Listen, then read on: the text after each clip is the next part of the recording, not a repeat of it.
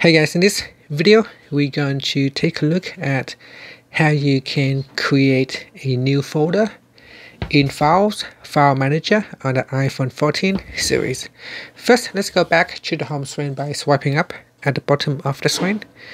And on the home screen, tap on Files, or you can go into App Library and open up File. In Files, what you want to do is tap on the Browse button and then go to the locations where you want to create a new folder. So I'm going to tap on my iPhone, and then I want to create a new folder in here. So I'm going to tap on the More button at the top.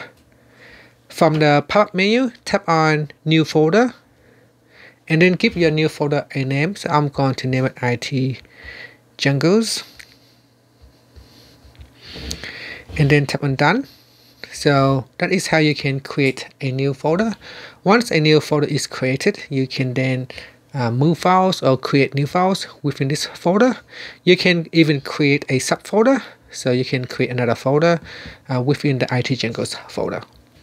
And that's it. That is how you can create a new folder on the iPhone 14 series. Thank you for watching this video. Please subscribe to my channel for more videos.